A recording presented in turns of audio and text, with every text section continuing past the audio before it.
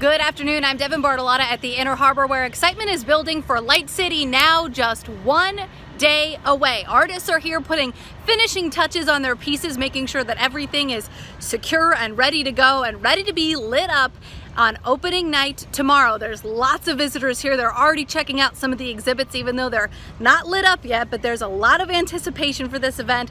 So coming up tonight at 4, 5, and 6, we're gonna tell you all about the excitement, all the things that you can see coming up tomorrow, and what everyone is hoping for the coming weeks here at Light City.